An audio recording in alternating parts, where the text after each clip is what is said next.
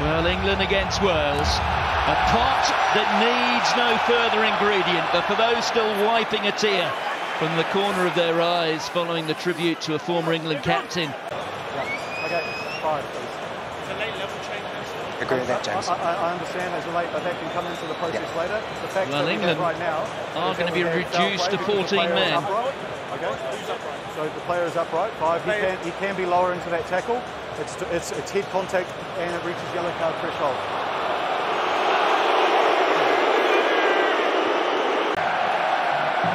The week of the death of the great Barry John.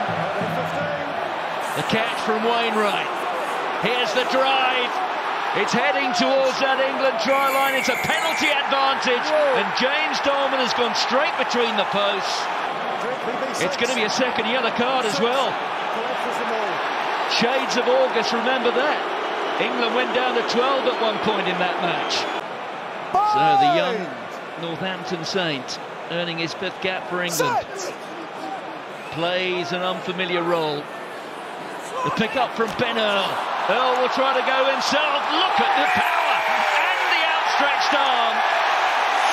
And Ben Earl, with just 13 men on the pitch. Individual brilliance there from Ben Earl.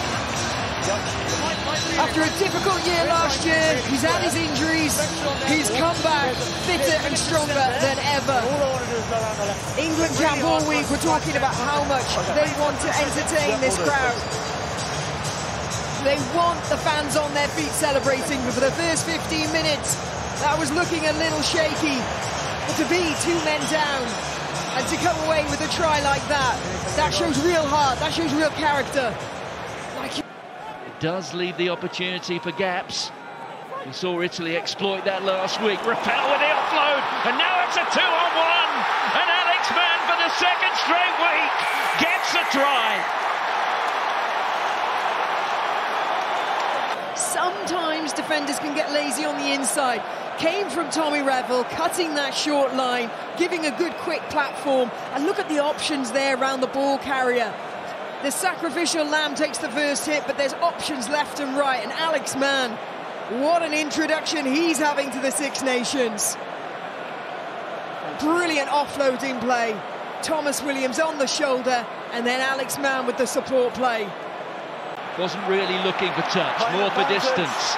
Counter here for Freddie Stewart, who loses his footing. 9, you have advantage for in front of the kicker. A player on your own team, you are offside. You have to be behind the ball. A crucial time in the match, surely this. There's Ford. Ford out to Daly. Daly to Dingle. And England have their try. Hit past that Welsh defence, but then the calm composure of George Ford to see the space out wide. Danny Kerr. Ford. Oh, and it's gone loose. Well, Mason Grady tried to pick it up, but it's a penalty to England. So it's a penalty and yellow card. Jeremy George was even angling 23. a possible penalty try, I think.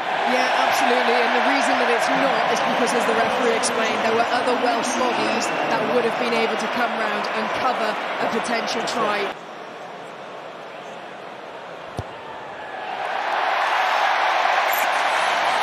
Wales must now come back. They go short to Coles. It's there with Theo Dan. Danny Kerr will chip it into touch. The referee blows his whistle for the end of the match. And England have got themselves out of a very tight spot. A smile from Steve Borthwick.